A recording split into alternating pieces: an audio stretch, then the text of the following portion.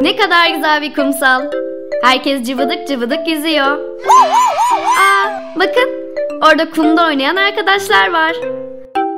Hadi yanlarına gidelim ve onlara katılalım. Ne yapıyorsunuz arkadaşlar? Kumdan kale mi? Çok güzel. Kumlarda oynamak çok eğlenceli.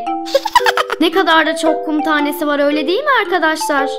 Milyonlarca, hatta milyarlarca. Wow. Peki bu kadar çok kum tanesi nereden geliyor, öğrenmek ister misiniz?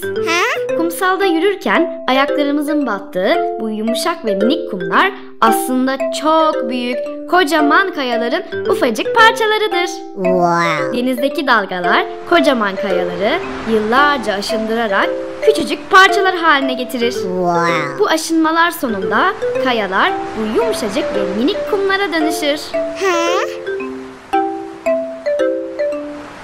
Kumların rengi sarı, kırmızı, gri, hatta siyah bile olabilir. Renkleri kayaların nereden geldiğine bağlı olarak değişir. İşte bu minik kumların hikayesi böyledir sevgili dostlarım.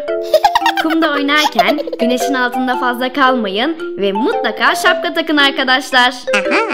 Yüzme bilmiyorsanız da denize girerken büyüklerinizin yanından asla ayrılmayın. Hadi kumdan kalemizi tamamlayalım. Görüşürüz arkadaşlar.